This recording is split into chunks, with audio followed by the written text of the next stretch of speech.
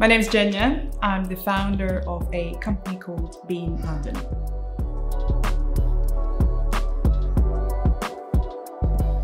I mean, the more you learn about the waste we're all creating, the more you want to do something about it. And that was the start of the thought process.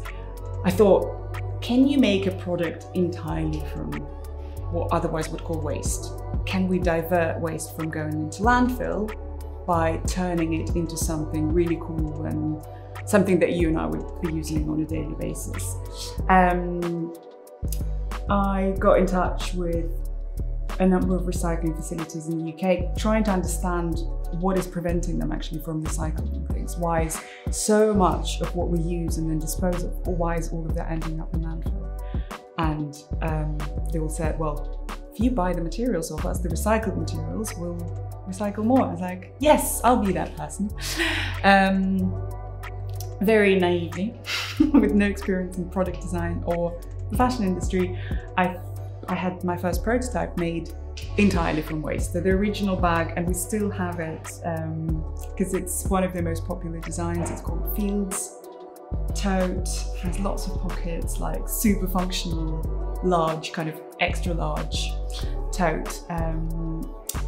The first prototype was made from recycled leather, so that's tannery offcuts, milled into a powder, pressed together into recycled leather. I mean, I can show you that material. So it looks like this, waterproof, super functional, and like it doesn't use any virgin leather.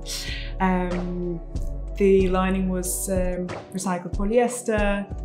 The zips were recycled polyester, so plastic bottles. And this is, you can see it in this example, for instance. Yeah, so this is how it all started. Our approach is quite simple. We only use materials that would otherwise end up in landfill. So only recycled materials, only certified recycled materials. So they have to have independent certification. So it's mostly Global Recycle Standard. It's blue sign for the zips. I mean, it's all detailed on our website. So that's kind of point number one. Materials have to be recycled. We don't use any virgin materials. And the reason for that being, I mean, multiple reasons, but also the fact that the carbon footprint of our products, because of those materials, is so much lower. It's actually 87% lower than anything you see on the high street. I'm happy to talk about this forever, about this bit. In terms of how things are made, they're made locally. They're made by people like you and me. They're made by Londoners, very skilled artisans with decades of experience. It's one of the last remaining leather workshops in East London, and it's just, I mean, it's so important for us to try and save the skills that London used to have, and we're desperately trying to keep everything, all our manufacturing in the UK and in London specifically. We pay London living wage. That's also very important for us as it's a huge problem in the fashion industry that garment workers are so massively underpaid. So we want to do things differently on every front. I mean, even the way we cut our patterns. If you look at our styles, you can see that all panels are either rectangular or square. There's a reason for that. We don't want to be making more waste in the process of diverting waste from landfill, if you know what I mean. I mean, you can see the tiny offcuts you might have are just minuscule. Yeah, and we calculate our impact. We're quite geeky when it comes to our impact. We have so far diverted over 1.6 tons of waste from going into landfill.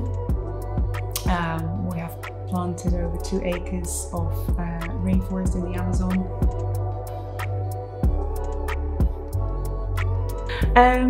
The whole idea of trends and seasons in particular has always been difficult, I think, for us to come to terms with. I mean, following trends means, and doing seasons in the traditional way means producing stock and putting everything left over on sale, and this doesn't sit right with how we operate. So the way we design things is just timeless.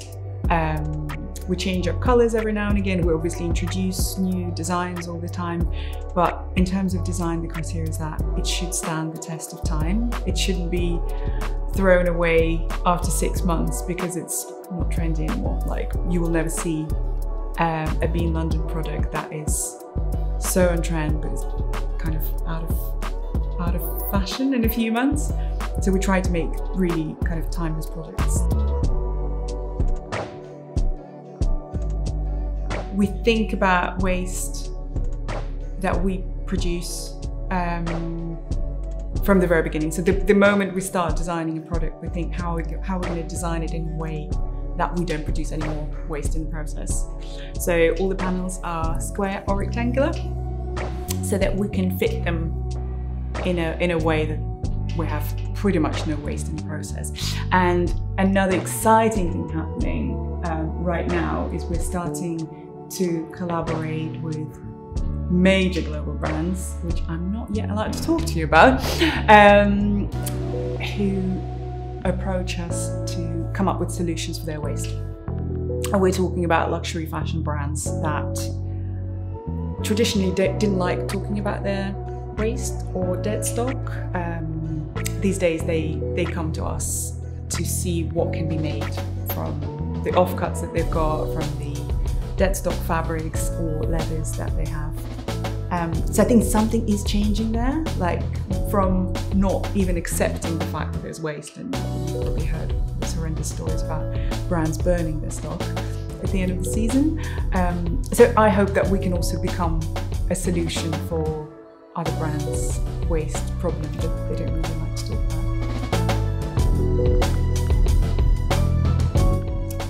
A lot of research. I try to go to every material innovation exhibition, conference around the world to see who's doing anything interesting with waste. I'm just signed up to every newsletter about waste and recycling and material innovation. And sometimes it would be just people in the industry going, oh, have you guys spoken to these people? And this is how we actually started collaborating with one of the most incredible material innovation companies at the moment. It's a company called Biophilica. We're working with them on a home compostable product, and it's a fantastic leather equivalent that is like, I'm just really excited about this. So lots of research, lots of reading, lots of talking to people, and then you just give it a go. I think we're often one of the first brands to try new materials, and I want us to kind of remain one of the first brands to just go and let's give it a go, even though no one else has tried this before.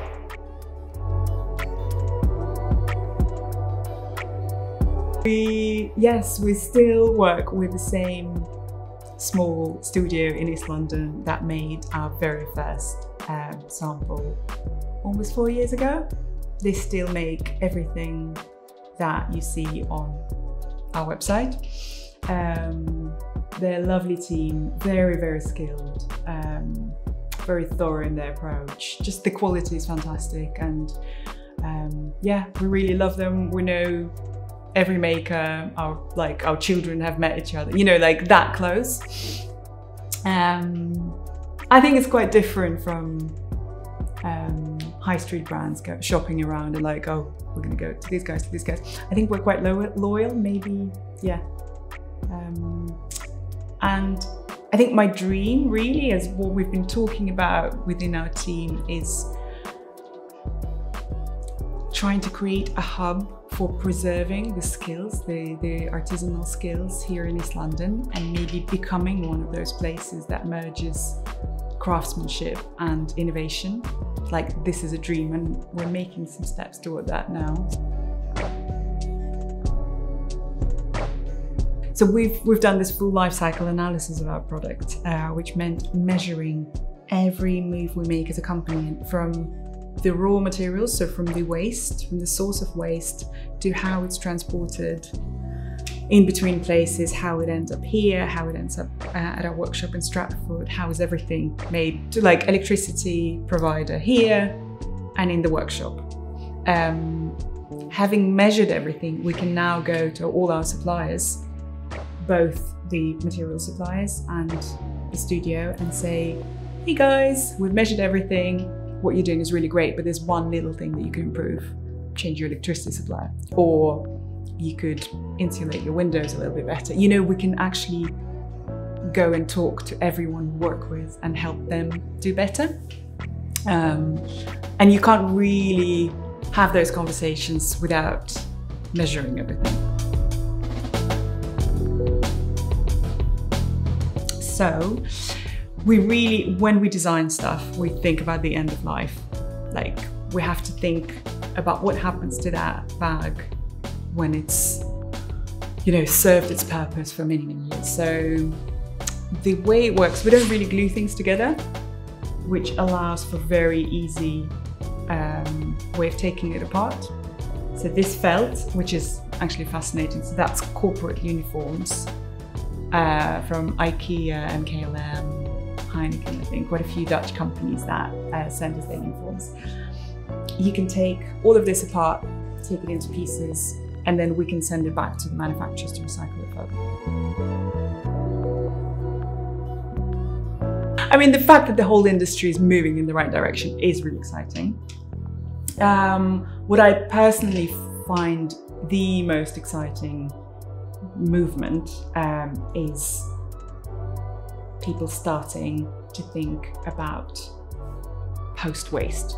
How can we make products that don't create any waste, right? Like we're picking up a lot of the leftovers of the fashion industry that just nobody wants to think about. And like, how can we clean up the industry? But there's thinking about post-waste. How can we make products that don't leave any waste at all? And I'm talking about this in particular. It's the project we're working on with Biophilica. It's a pilot supported by the Mayor of London and the Re-London Circular Economy Initiative. We're creating a bag that would be home compostable. You don't need to recycle it. It will disintegrate into soil without leaving any trace. And just imagine if everything the fashion industry creates could be compostable. Surviving the pandemic was one of them for sure. As an independent brand, I mean that. I feel that's definitely a success. Collaborating with some incredible brands. There's some collaborations in the pipeline that are, yeah, really, I can call them a success even before they happened, prematurely, but hey. And I mean, one of the highlights of last year was British Vogue naming Beam London one of the most innovative fashion businesses in the world, which, considering our size, is pretty remarkable. We still pinch ourselves and go, okay, yes. Yeah, so that was definitely a success, and we just want to continue doing what we do, staying at the forefront of innovation in fashion. Yeah, 100%. There's both in terms of industry conversations happening around sustainability and in terms of just general public awareness of supply chain issues and innovation happening there. I think we're definitely seeing a lot of progress for sure. I mean, the fact that more and more people buy our products is a sign of that for sure. But also the conversations that were happening at sustainability conferences 2 years ago are now transforming into kind of action on the ground. So brands are really changing the way they work. And I think that's really exciting, and I'm just very hopeful and very optimistic about what's happening.